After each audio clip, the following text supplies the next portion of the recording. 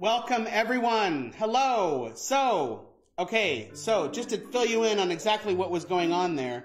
So I was so used to doing YouTube Live, and YouTube's interface, although it wound up going awful on me, is a little bit more forgiving. When you start a Facebook Live feed, that's it, and there's no modifying it. And I listened in to make sure my mic cord has been funky. And so if my mic doesn't connect to OBS when OBS starts, then I can't hear anything.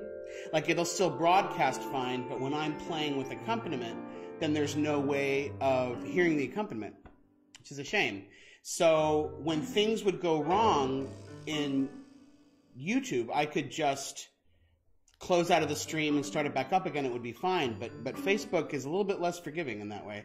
So I'm really glad I figured that out. So anyway, I'm so glad you're here. It is Friday, May the 15th, 2020.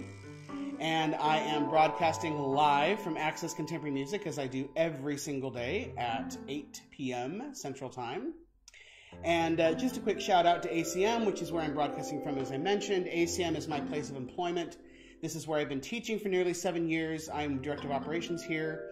And I'm really excited because not only do we have a student recital, virtual student recital, going up on the 23rd of this month, we have a student-produced film festival that was supposed to be on March 28th, but of course that didn't happen. And now we actually have a date for it. We're doing it on June the 13th. It will be a live stream, obviously, because we really don't know what's going on as far as, as far as occupancy. We just don't know. I mean, there's just so many I don't knows about this whole thing, but I'm really happy that we have that on the books. That makes me really happy. So, and shout out to Katie's family. What are you having for dinner tonight? So I want to, hold on. Okay, good. Sorry, now I'm all like nervous. I'm still getting this whole live streaming thing. Like, there are so many things that, well, I won't say there are so many things that can go wrong, but there are so many variables. So I have to consider those. But just to talk a little bit about what I'm playing tonight. Tonight actually was a requested piece back when I was on YouTube, like a week ago or so. One of my friends, Sue, suggested that I play Debussy's Syrinx. And I thought about it, and so Syrinx is written for unaccompanied flute. And I have a number of unaccompanied pieces that I play, but thinking about it, because I wouldn't have even thought of Syrinx, which is so weird, but I never would have even thought of programming this piece. Because the unaccompanied pieces that I tend to play tend to be more, more aggressive, more athletic things. That tends to be the sort of music that I gravitate toward. And Syrinx is not that way at all. So I'm really glad that she made the suggestion. And I'm also going to be playing a piece called On Bateau. But just a word about Syrinx. Syrinx is actually the first piece for unaccompanied flute that had been written in 150 years. Truly. It was written in 1913, and the previous piece that was written for unaccompanied flute was meant 1750, C.P.E. Bach Sonata in A minor. So I think we sort of take for granted the fact that the flute is this solo instrument, but really on the musical timeline, this is a relatively recent development. This is a relatively recent thing where the flute is a solo instrument.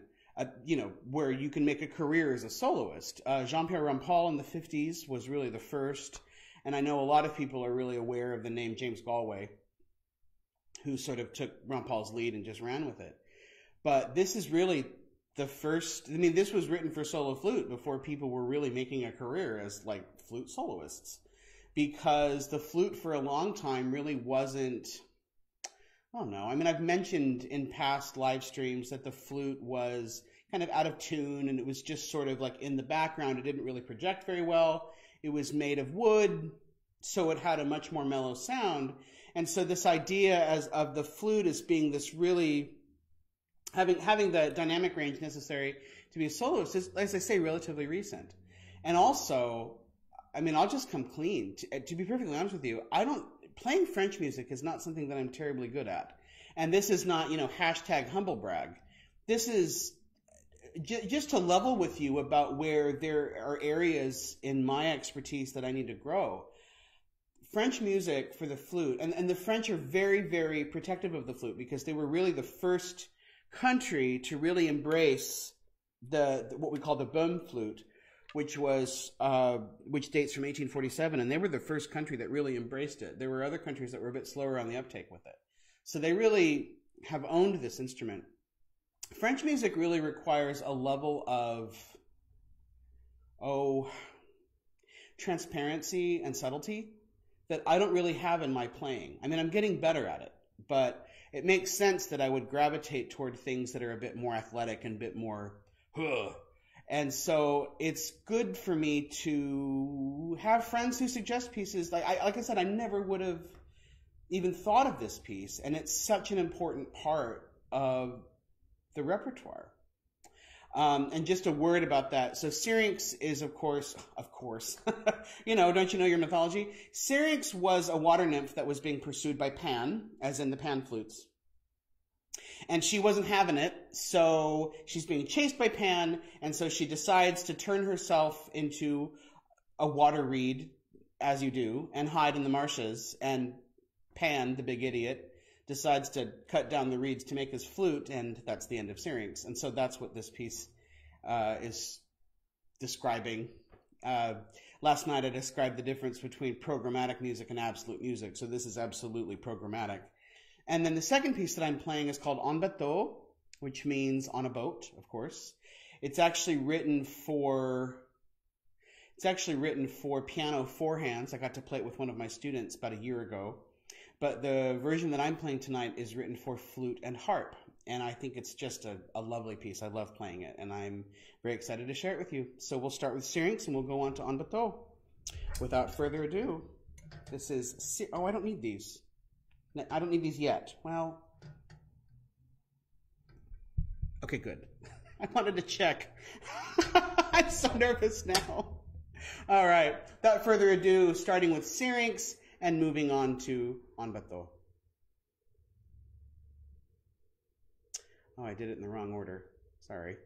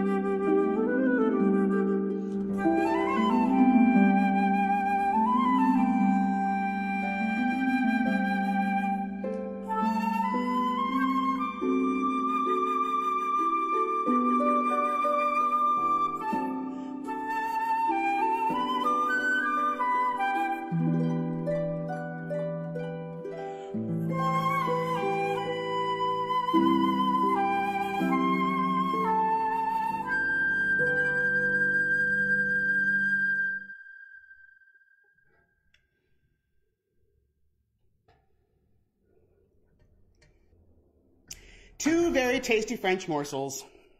Yeah, Debussy is sort of deceptive. How do I put this?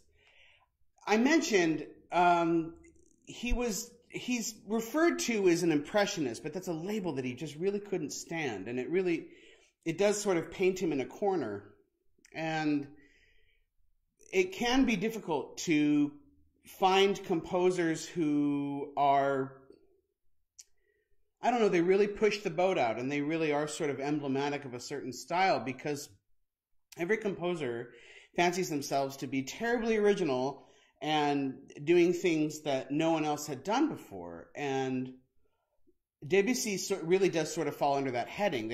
He was a very influential composer in that way. I've mentioned Fauré and Ravel, who are contemporaries of him, and certainly they were all influenced by each other. But Debussy can be kind of hard to get to sometimes. Like as I mentioned, playing French music, and specifically playing the music of Debussy, is an area where I can really stand to grow as a performer, because it requires a level of nuance and precision that don't come naturally to me. They just don't. And so it's neat to, I've been playing the flute for however long, but there's always ways that you can grow as a performer and grow as a musician. And I know that pretty much all of my previous flute teachers were just hopeful for the day that I would learn that not everything needs to be loud and fast and all of that. So I'm really grateful that Sue suggested that I add Syrinx to the program, and I wanted to put Bateau on because it's just a favorite of mine. I really enjoy performing it. So, speaking of French music, tomorrow, as I do on Saturdays, I like to perform a longer masterwork. And so the piece that I have tomorrow is a very famous one. It's Sonata for Flute and Piano by Francis Poulenc. Not Poulenc. It is Poulenc, which is weird. I need to, when this is over, I need to, figure out exactly why it's Poulenc. But it really is. I mean, it's Poulenc. And this is how do I put this? So I mentioned Jean-Pierre Rampal, who really was the flutist in the 50s, who really made the modern flute a solo instrument. And so Poulenc, he wasn't going to write one. He wasn't going to write like a big, like Rampal had been asking him. He's like, oh, you got to write me this piece. And Poulenc was like, whatever. But then, I think it's Elizabeth Sprague Coolidge, they offered up like a ton of money for him to write this piece. And so he called Rampal and he's like, you know that piece that you wanted me to write? Well, now I get to, and the Americans are going to pay for it. That is pretty much a direct quote. Maybe a little bit less sassy, but whatevs. So I really enjoy performing it. I actually haven't how long has it been? Legit, I think it's been 20 years. I think it's been 20 years since I played this thing. I'm pretty sure. Coming up on it. Yeah, it's been a while. It's been a minute. So anyway, I hope you will join me tomorrow night. Mic issues or otherwise, but I hope you will join me. You will join me here tomorrow night at 8 Central. It's just a joy to play for you. Thank you so much for being here. Thanks for blowing up the chat. Like, it just makes my life. It's just the coolest thing. I wish it was more real time. Oh wait, there's new comments. Yay! Look at all these cool people. Yay! Love it. Hey, thanks, Jason. And Joel's here. And Jim's here. And Tracy's here. Oh my goodness. I'm sorry. It kind of locked and I didn't see all of this. So anyway, come back tomorrow, 8 Central. I will be performing the Poulenc Sonata on my Masterwork Saturday. And please stay happy, please stay healthy, and I cannot wait to see you here tomorrow.